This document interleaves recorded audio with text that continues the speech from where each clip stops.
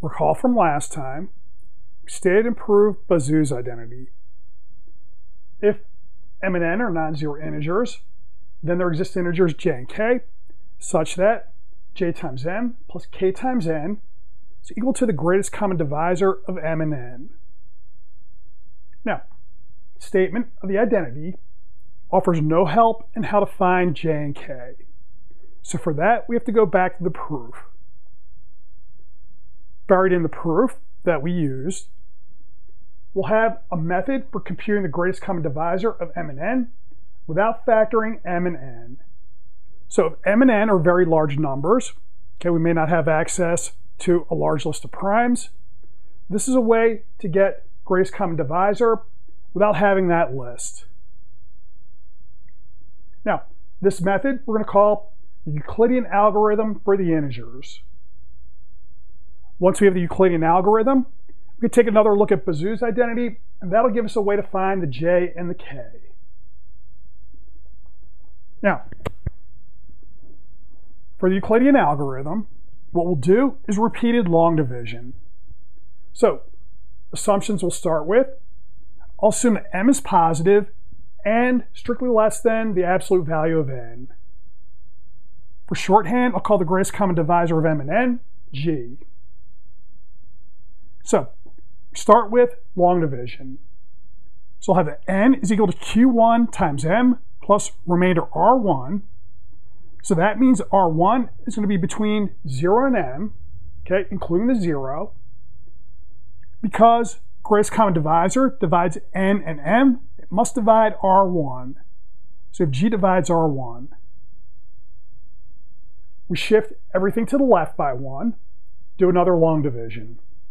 So the m is equal to q2 times r1 plus r2. So our remainder r2 is going to be between 0 and r1, including 0. Because g divides m and r1, it must divide r2. Shift everything to the left. We have r1 equals q3, r2 plus r3. Then we see r3 less than r2. G divides r3, and so on and so on.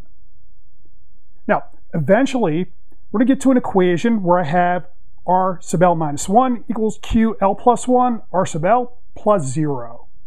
Okay, r's are strictly decreasing and greater than or equal to 0, so eventually we're going to go to 0. Now, when I hit 0, the claim is the greatest common divisor of m and n is equal to the last remainder that we've calculated.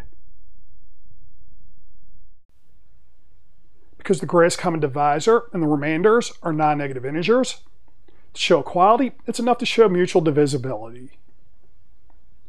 Now, we already have that g divides each of the remainders, so we only have to show that the last remainder divides g. To do that, we work from the bottom up in our list of equations.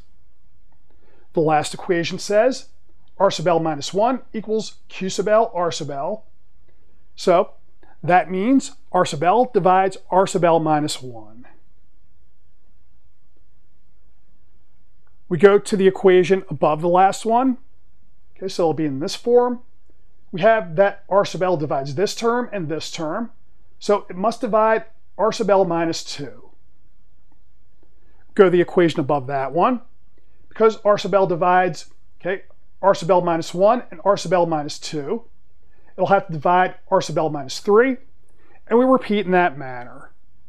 So we're eventually going to work all the way up to the top of the list, which will mean that r sub l divides m and r sub l divides n.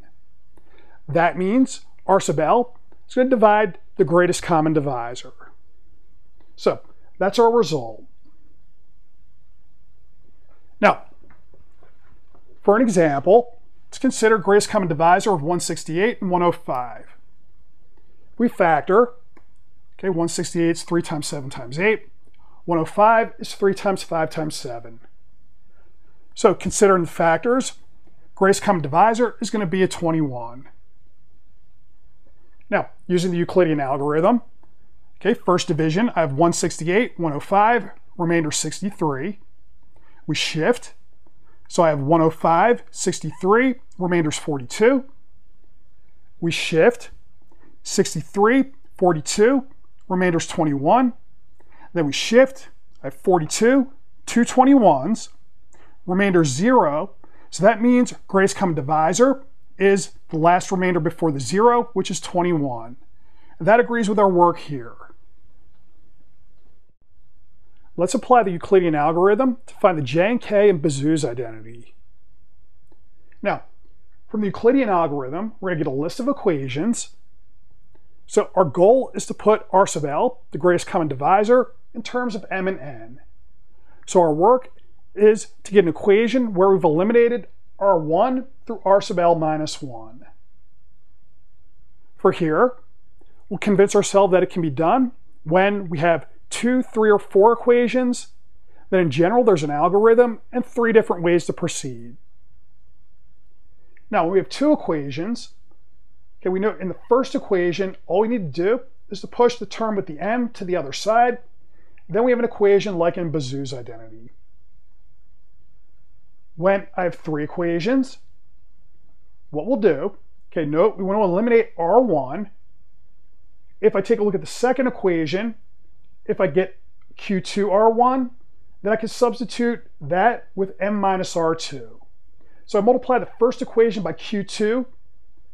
That's going to give me Q2N equal to Q1 Q2M plus Q2R1, and then we substitute. So in our final equation, okay, we note we have everything in terms of R2, M, and N. Okay, and then the Q's are just going to be the coefficients. So Bezout's identity holds in this case. For 4 equations, okay, this is the case of our example, I want to eliminate R1 and R2. So same idea as before. First, we go after R2 by multiplying the first equation by Q2. Now, we write it out as before, and then I substitute Q2R1 with M minus R2. I want to get rid of R2, so we're going to multiply this new equation by Q3. We work that out. Then we note we can substitute the Q3 R2, which now is a minus sign, with R3 minus R1. We're almost there. I need to get rid of this R1.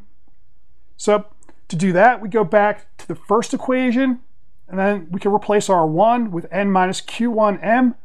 Then our final equation is in the form that we want. Of course, we have to separate everything out to make it look like Bezout's identity.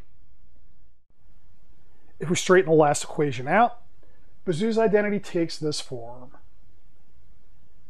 Now, if we look at our example, so here we have M equal to 105, N equal to 168. Okay, note M has to be the smaller number. Greatest common divisor is 21. So what do we have? When we worked out the Euclidean algorithm, the Q's were equal to 1, except for the last one, Q4, which was equal to 2. So using our formula here, we have 2 times N minus 3M is equal to G. So if I work this out, 2 times 168, 336. 3 times 105 is 315. We take the difference, we get 21, which is equal to our G. So Bezout's identity checks out.